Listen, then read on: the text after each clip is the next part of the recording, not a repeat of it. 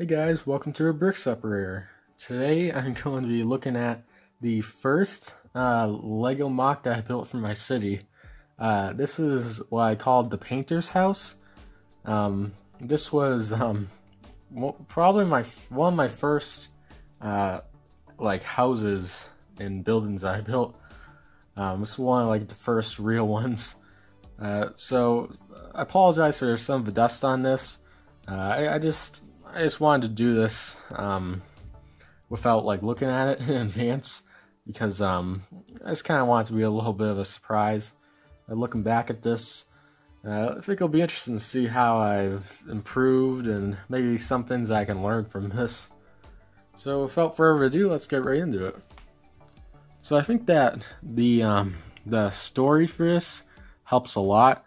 So basically, because the painter's house, the idea is that the guy painted his house and just all these crazy vibrant colors, and I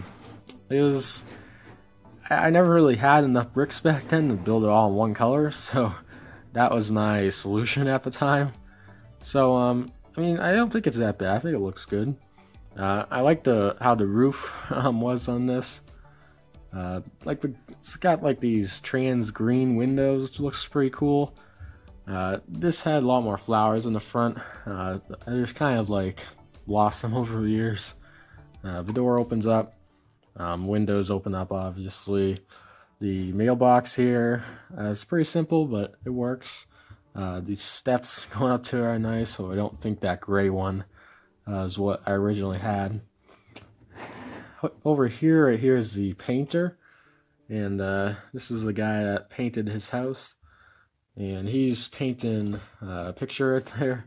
You can see kind of a spot of paint that he's doing there. And this is kind of like a dollhouse style of build.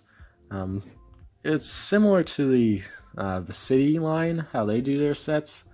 But this is interesting because it has this second floor. It just kind of comes out like this.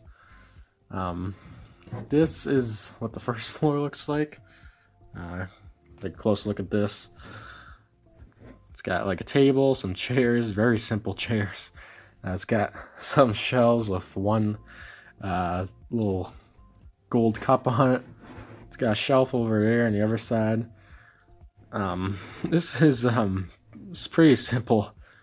You can just see the windows from this side over here. This is what the second floor looks like. It's got just a single TV with a sticker. I think these used to go to the bed. They were like the legs of a bed. It's a little side table there. And this is like really not built very well. It's like just random plates connecting this, and this is really flimsy and could fall apart pretty easily. There's also not any tiles or anything. I have to hold it on here.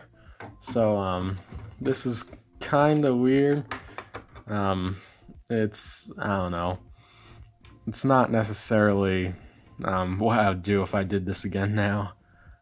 I do like the roof design though. That's definitely something that I would want to incorporate into my builds nowadays. I don't really do a lot of regular houses anymore, and it's something I really should do more of, because my city really is lacking with houses. So I mean, I've gotten a lot better over time, I think.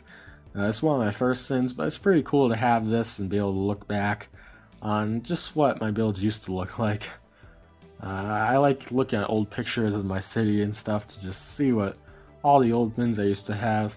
And the gift of YouTube is that now I can share these builds before they get taken apart eventually. So it's a pretty cool thing. Now I can forever look back on these things. But anyway, let's rank this 10 out of 10 brick separators. So let's see. I'm gonna rate this a 7 out of 10 brick separators. So it's really like, the reason I give it that is like not because it's bad. It's just I've improved a lot over the years, and this was actually pretty good for back then. I had a lot worse builds than this. But yeah. So this was a fun little video to make. Hope you enjoyed it. And if you liked today's video, check out some of the other ones here on the Brick Separator. See you soon.